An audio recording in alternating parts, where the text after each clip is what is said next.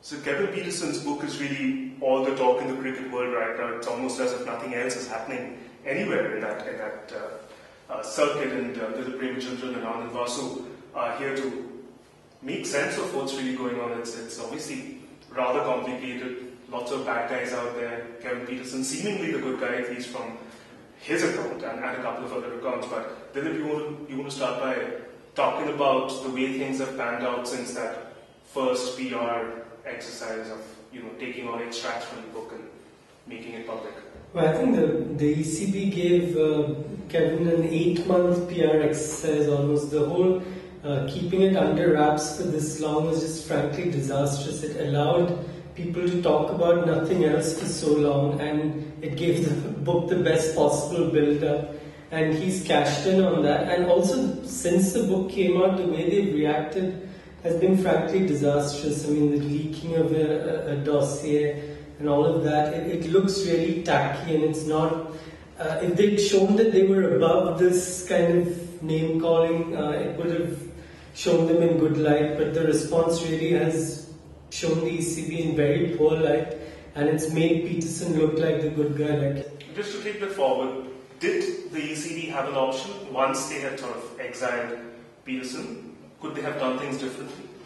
I think one aspect in which the ECB was always going to be hamstrung in this situation is that the player is the one who the public really associate with. The fans have some sort of feeling, whether it's good, bad. In Pietersen's case, it is heavily polarized there. He's obviously England's most exciting cricketer of the last 20, 25 years.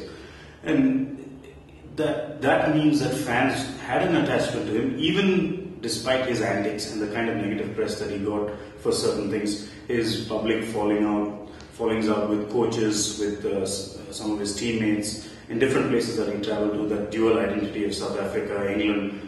Through all of that, it was still Pietersen, the player, was someone who connected with the fans. Whereas a backroom board official is never going to have that kind of connect. So I think the ECB were anyway in a bad place, but they certainly didn't do themselves any favours. But could they have done things differently, really? Now, can they do any damage control anymore? Do they have any options left at all, or are they just going to be pushed further and further back because of the way things are evolving now? I think sometimes silence is the best option, but I don't know where they're getting their advice from. The ECB is a very professionally run setup. I'm sure they've spoken to top PR guys and lawyers and image makers and that kind of thing, and they will now be considering every move very carefully. But I'm not sure this is a battle that they could ever win in the public domain.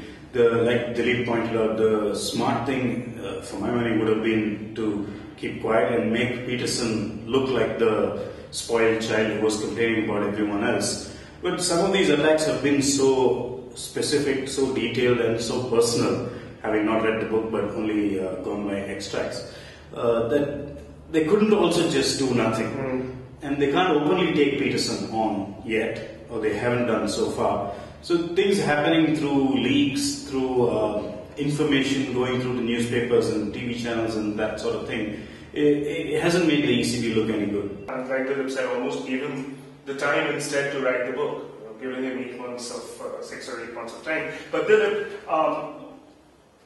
Anand was talking more about the ECB, of course, that's what we were talking about. But what about the England team? It's a mess, isn't it? I mean, that's what it sounds like. We don't know, that's only Pietersen's version, but stuff that a Ponting or a Smith who are obviously trying to get a little upper hand out there, as well as some former England cricketers, Nasser Hussain among them, have sort of said that, it's believable. What Pietersen's saying is believable. So it doesn't really say, doesn't paint too rosy a picture about the England team. My question is any team really different, though? Especially once the team starts losing or going downhill. Many of these episodes date back to 2012 when England had gone past the crest of the wave and started going downhill. And a losing team, that South Africa series they lost in a losing dressing room is seldom a happy dressing room. We recently saw that with Australia and India as well. Exactly, so that's when you get most of these issues cropping up. I think the one disturbing thing for England is, like you said, corroboration from the former players. I would take with a pinch of salt what Ponting or Smith said, because they'd be looking to put the boot Wisden perhaps, but when your own former players, Harmison is another big name. French players now. Yeah, Tremblay being one, Harmison was a big part of an Ashes campaign. So when those players start taking it, you perhaps have to maybe look at the culture of your team and see what you can change. Both of you have travelled extensively around the cricket world. I'll take this to you, Anand. The culture of bullying that Pietersen's talking about, I suppose in a school or college situation it would exist. I mean, seniors, gang up against the new guy, it does happen. Is it something that's rampant in the cricket world as well? Well, bullying takes different forms. Absolutely. The obvious one is the schoolboy thing, which we all understand, where there's one personality that is so dominant and basically puts down the weakest links in a team. But I think in any group, when you have cliques and when you have groups within a group, or bowlers versus batsmen, for example, that's the most obvious thing. But there are other ways. Some people are naturally closer to each other. They become friends. Regions. It could be regions. On whatever basis, when you have these cliques forming within the team, there's bound to be situations in which one person is isolated, and when he's not doing well, when the team's not doing well, when he's done something that others think has cost them a game, there are going to be situations in which there's finger pointing, and it's extremely unpleasant for any individual to be in that kind of situation.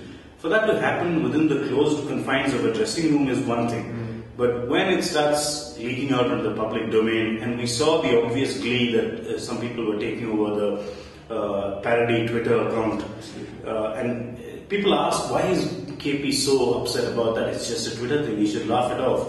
He could have laughed it off if it was a stand-up comedian or if it was a wisecracking journalist or something like that. But when he got the feeling, and it seems to be corroborated that others in the team were involved in some manner, it must have pulled the rug from under him, because the team environment is something that's supposed to be sacred and supposed to be sacrosanct, in that you might argue among each other, but it doesn't go outside the confines of the dressing room. When it does go out, then it just gets more and more unpleasant.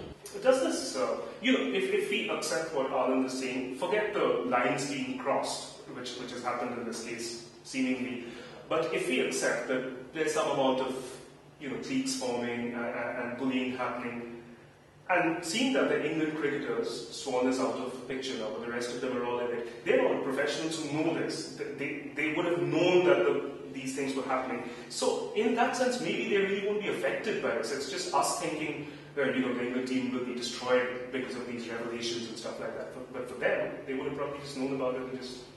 A lot of players will brush this off as banter. I mean, there's probably a thin line between what someone sees as bullying and what somebody else sees as banter. Every organization, including this office, has banter going on day after day. The problem is when it starts to get ugly and personal, and when individuals are affected, like Anand said in KP's case with the fake Twitter account or the fake player account. We've seen that happen in India during the Greg Chappell years with Irfan Pathan, with certain senior players. And it really did affect him. It affected him badly. I've seen that in person. When it gets to that stage, the team management or whoever's in charge, especially the captain, has to step in. What we're reading in the media right now is that some of the England players don't think there is a problem. So it's purely a judgment call. I guess only those who are within the confines of the dressing room are qualified to really comment on what the culture is. Just before wrapping up, Anand, obviously there's no problem with the sales of the book, but what other fallout do you expect from it? Is there going to be any long-term effect, anything tangible sort of taking place, apart from the sales of the books? I think one thing that's for certain is that if there was even a 0.001% chance of Pietersen playing for England ever again, that seems to be well and truly decided. I can't see how he can get back into the setup, because there are too many people that would have to be removed before Pietersen could come back, and it's not as though he's been scoring runs by the bucket load for 73 months, not in the 4-day game. And I think the biggest fallout, or not fallout, learning that should be taken from this is how the whole world has reacted to this. I mean, it's essentially an issue between an England player, his teammates, and his board. But it's gone much beyond that now. I think the rest of the cricket world can also learn a lesson in terms of what not to do. Pietersen's done many things that he shouldn't have. Absolutely. And he's admitted to a lot of them. We haven't had a single admission of that kind from the people he has accused. Whether it is Andy Flower, whether it's his teammates, whether it's Pietersen's board. We've not had one person come and make even a small concession saying, look, we handled this badly. We shouldn't have done this, we should have done something else. Maybe it need not have come to this pass, but now it has. And Pietersen's persona extends much beyond England. Absolutely. He's much loved as a player by neutral territories. He plays all around the world, of course. And in India especially, his brand of cricket is something that has got a huge following. And so, and no Indian fan is interested in the ECB's problems, nor should they be. Yeah. Or whether Andy Flower is the best coach or not. The Indian fan only wanted to see Pietersen play as much as they could, as long as he wasn't making runs against India. So in that sense, I think while English fans and the England board might have a problem with Pietersen, I don't think neutral fans around the world really associate much with those problems. All they can see is that one of the most gifted players of our time had his career cut short when perhaps he could have given us more joy. Absolutely. For the moment, of course, Pietersen's quite the good guy, and he's got this band of bad guys around him, and he's winning that battle, and so's the book sales are also going as expected. We leave it there for now, and maybe catch up next week for another discussion of this sort. Thank you.